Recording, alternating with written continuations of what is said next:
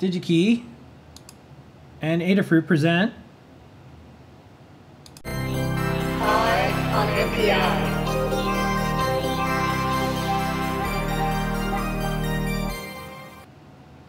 this week Harting. Harting, which they have a very handsome logo. I gotta say, Nice the logo. yellow, this is very nice yellow. So this company is a company that makes connectors, and I saw this come up on the Digi-Key /new page, and they also tweeted about it. I remember you said this to me, and you're like, what is this new thing called single pair Ethernet? And I said, I have no idea. I'm gonna go look into it, and we'll talk about it on NPI, and we'll teach other engineers about it as well. So that's what this week's NPI is all about. Single pair Ethernet and the connectors that you need and the cables you need to get started with it. So the NPI itself is this very adorable little connector. And as you can see in the center there, it's got 2 conductors. And it has basically does Ethernet up to 1 gigabit per second. And it also provides power up to 50 watts over just 2 conductors. Amazing. How's that possible? Well, thanks to single pair Ethernet, which has this cute logo, which you can see the S. It has the 2 conductors and like the cables and S. Clever. Very clever. Okay, so the Ethernet that you and I know is this. It's a 4 or 8 conductor Ethernet connector. It's on computers. It's on Xboxes. It's on routers. It's on almost everything. IoT devices, industry, and it's invented in the 70s, and we've improved on it greatly from 10 base T to 100 base T to now gigabit. We've added power over Ethernet as well. That's a somewhat recent invention, so you can now power devices over Ethernet. We have some PoE devices, but it still uses kind of an old technique for signaling where there's multiple conductors, and I think 10 base T has like 1 pair for transmit, 1 pair for receiving. And although gigabit eventually gets to bidirectional transmission, there are going to be a lot of situations where you want to reduce the amount of wiring. So this is what, normally at the top you see 10 base T, and then you have 1 gigabit or 1 G base T.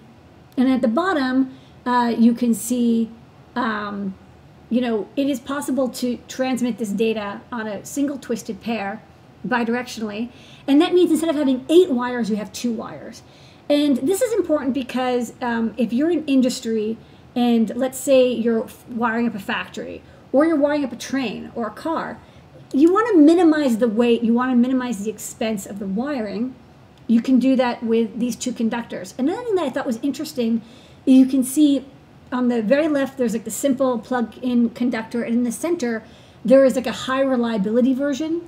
So, for a lot of industrial uses, they want to make sure that the conductors don't come loose and they're waterproof. And so there are waterproof Ethernet kind of like plug over adapters, but single pair Ethernet was sort of designed from the beginning to be used in high reliability situations. So here's a list of some of the applications that Harting recommends, and you can see their beautiful golden yellow coloring here. So, power monitoring, switches, transportation like trains and airplanes, machinery, industry, solar. One thing you'll definitely see that's not here is home and office. So this, you're not going to be able to replace something that's been around since the 70s for home and office. People, they don't really mind Ethernet. And for high speeds and high lengths, 8 conductors will do better for you than 2 conductors. But there are a lot of situations like, let's take, for example, a train or a plane. It's not physically that large. It's only like a couple 100 feet long, but every ounce counts. And also there's just not that much physical space for so much wiring. Let's say you want to put a television in the back of every airplane seat or train seat. All that wiring becomes very complicated. So single pair Ethernet's goal is to, again, simplify that. I think also could be a good alternative for, CAN bus, which is another 2-wire protocol, also kind of invented, I think, in the 70s or 80s. This single pair Ethernet can go up to 1 gigabit per second, so it's much, much faster. And again, it does power over those 2 wires as well. Here's another thing I thought was really cool. So how everybody's had the situation where you're plugging an Ethernet cable and that little plastic thing breaks? I mean, everyone's been there, right? And you've already like wired up something and you've like stapled the cable in. And once that little like plastic bit breaks, like it's impossible to fix. So what I thought was really neat is they replaced that with a metal tang on these connectors. So they've solved like the one annoying problem I've had with Ethernet, which is that, you know, once that little piece breaks, it can become loose and the cable can come out. So Harting has both the connectors as well as cables. So you can also pick up from Digi-Key these beautiful yellow cables. You see yellow is a theme here. I'll show the cable on the overhead too, maybe. So also the conductor is very small compared to Ethernet. It's a much smaller connector. This is a very durable cable, but with only 2 conductors, you can imagine the cable can be a lot thinner and more flexible than Ethernet. So this is the cable in the handsome yellow color. And this is the part for the pick and placeable connector piece that goes into the PCB. So it comes on tape and reel, but it only has, you know, 4 mechanical contacts and then 2 electrical contacts.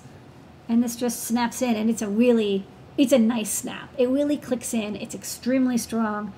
And then, you know, oh man, you can remove it by pressing down on the cable assembly. So those are the pieces that you'll need. If you're the kind of person who's building industrial equipment, industrial IoT, or you're making things, again, not for home and office, but for machinery, for transportation, for industry, maybe even for military, I think single pair Ethernet is something you're going to see a lot more of. So it's a good time to become familiar with it.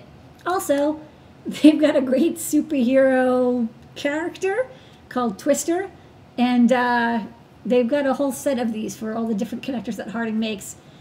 This time they went with purple, not yellow, for the character. And his head is a single pair Ethernet connector. So very creative. Available on Digi-Key. In the chat, a lot of people are like, "Hey, I've been hearing about this, and now it's on NPI, so I'm going to take a look." Take a look, and if you go to harting.com, they have a whole information section that I totally, you know, Wikipedia to learn all about all the specifications for single pair Ethernet. So there's a consortium of companies. Harting is one of like the original consortium members, but there's quite a few of them.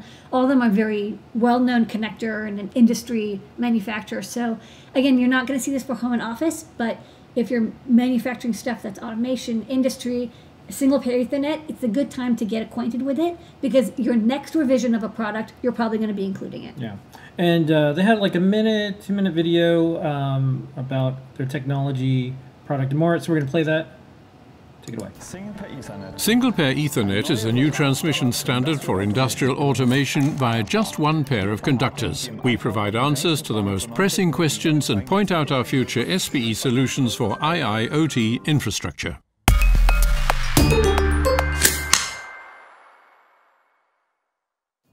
A whole series of new standards accompanies the development of SPE, but which parts of technology do they refer to? First of all, this concerns norm IEC 63171-6, in which the SPE connector face is defined for industrial applications. We also cooperate actively in standardization committees for cabling standards at ISO, IEC and TIA, and indeed for transmission standards at IEEE 802.3. Transmission via just one pair of conductors requires new interfaces, cables and other components in devices. The Harting norm proposal was the first proposal for a standardized SPE interface comprising a complete range of various variants from IP20 to IP67 in M8 and M12 structural shapes. In this way, all versions are based on one standardized connector face and comply with all specifications demanded by the market. Those were the reasons why our proposal for a standardized connector face was accepted by all international norm committees such as ISO, IEC, TIA and IEEE. IEC 63171-6 will finally be published this year. This sets the standard.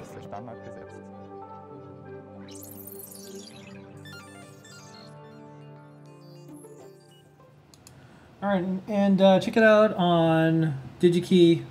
Short URL is digikey.com/short/ZRV T71, or you can just look at the product ID. We'll also have the blog post and more.